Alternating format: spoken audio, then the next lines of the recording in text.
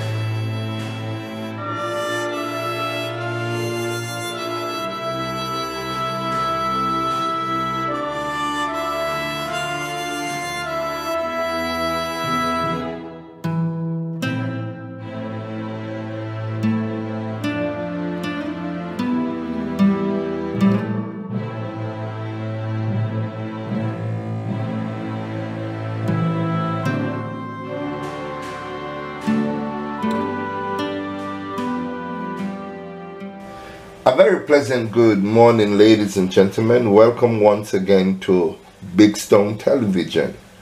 The series continue. We're here talking about the late great Jamaican reggae artists who have gone on just a bit too soon. And like we said before, our reason for doing this is to educate our younger entertainers coming up, for them to understand that a journey of 1,000 miles begins with the first step, and the very first artists or set of artists who are foundation and trendsetters and pioneers should be remembered and should be so respected. Now today we're talking about none other than Lincoln Barrington Sugar Minott. Yep, Sugar Minott is our focus today. Stay tuned. Lincoln Barrington Sugar Minott was born on the 25th of May 1956. He was a Jamaican reggae singer, producer and sound system operator. After working as a selector on the Sound of Silent Kingston sound system and then his own Gathering of Youth system, he began his singing career as a part of the African Brothers in 1969, along with Tony Tuff and Derek Howard. The group released several singles in the first half of 1970s on labels such as Micron and their own ITA label, and were an early example of the Rastafari movement's influence on the Jamaican music scene, taking a clear lead from the Abyssinians. After recording Mysterious Nature for producer Rupie Edwards, the group recorded 1974 No Cup, No Broke for Studio One, breaking up shortly after. Minott then teamed up with the producer Clement Coxon Dodd as a studio apprentice at Dodd Studio One, working as a singer, guitarist and percussionist, and soon began recording with his own singles. Minott developed a talent for writing new songs to fit over existing rhythms, which at the time was common when singers perform live, but rare in the studio, often proving more popular than the original songs, pioneering an approach that would be central to the emergent dancehall style.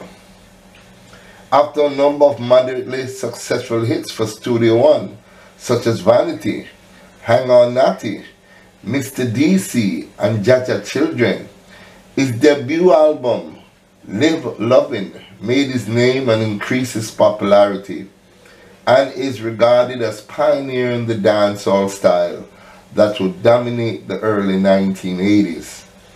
It was followed in 1979 with a second album, Showcase, which included his singles that had been omitted from the first album. The Bittersweet album followed, and then the third album of 1979, Ghettoology, which saw a return to roots reggae. Roots Lovers 1980 saw a move towards Lovers Rock, which was a UK hit. He became a bigger star in the UK than in Jamaica. His self-produced Hard Time Pressure being a major UK reggae hit in 1980, leading Minott to relocate to the UK, where he became a focus for UK reggae. Singles such as Run Come, Not For Sale, African Girl, Lovers Rock, In a Desert Time, Africa, and Make It With You with Carl Thompson were hits in the years that followed.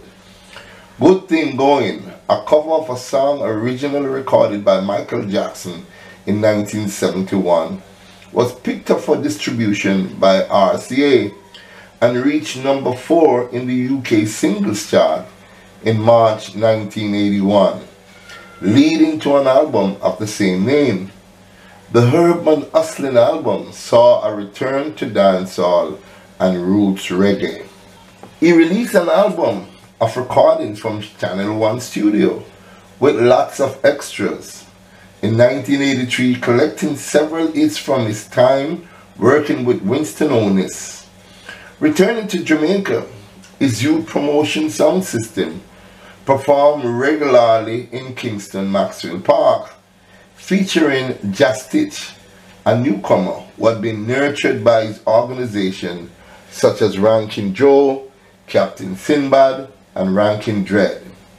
His Black Roots label featured his production of these artists, plus others such as Barry Brown, Tenasaw, Little John, Tony Tuff, Barrington Levy, Horace Andy, and one of his discoveries from England, Trevor Hartley. Minott also produced early works by Nitty Gritty, Junior Reid, Yami Bolo, Colorman, Daddy Freddy, and Garnet Silk.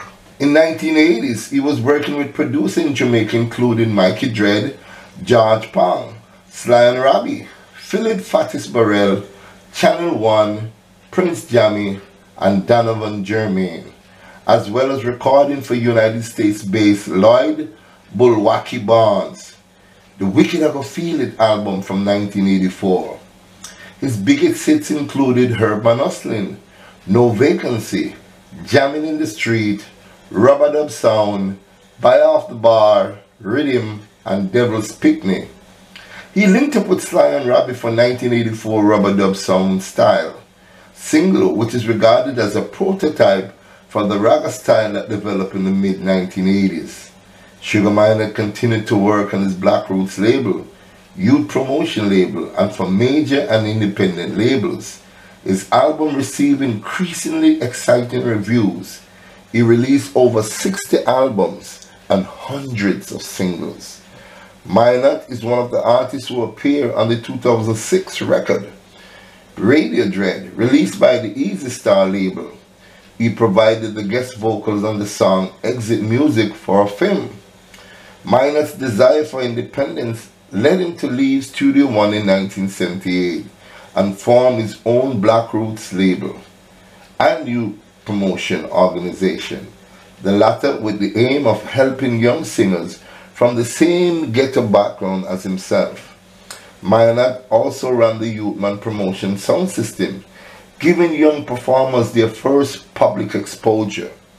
Youthman promotion has new selectors working alongside the veterans of Major Stitch, Ragga Steve, and Drifter, Daddy Hans, Mr. Shorty, and Jimmy Knuckles. The selectors most recently added to the sound are the General Star B in 2007, along with Puckini and Junior War, who were added in 2012. Ragga Steve has taken full control of the sound with Earl Minott in the UK. Sugar Minott died on the 10th of July 2010 at the University Hospital of the West Indies in the St. Andrew parish of Jamaica. After being admitted earlier that day, the cause of death remains undisclosed. He had been affected by a heart condition since the early 2009 and cancelled several performances in May 2010 due to chest pain. In May 2012, a charity concert was held at his former home commemorating his birthday with Minott's children, who include Tamar, aka Passion, joined by Bounty Killer, Sizzler, Beanie Man, Junior Reid, Ken Booth, and John Oates. Proceeds went to the Youthman Promotion Music Center and other cause helping local people. Lincoln Sugar Minott, one of the great singers of Jamaica, gone too soon. A young man in his prime, just ready to do the great work that he was set out to do. But his life was cut short by a serious illness. Sugar Minott, you came here, sir, and you did a remarkable job. You was not a selfish individual. You gave of your all. You gave it to all of the youngsters in the communities so they could have a better life. A much better one than you did when you started out as a young singer. And that is the example of a great human being. You're a selfless man, Mr. Minott, and your memories will live on with us forever. At this time, I just want to pay my respect to your family and all your sons and your daughters. My condolences to the Minott family. I just want to say your dad was a great dad. He came and he saw and he conquered, and he did exactly what he was supposed to do. He delivered. Lincoln, Barrington, Sugar Minott, may your soul find eternal peace. Thank you so much for watching. Please like and share this video. And if you have not yet subscribed to my channel, now is the right time to do so. Listen out for another episode of great genius of reggae music, gone too soon. Thank you.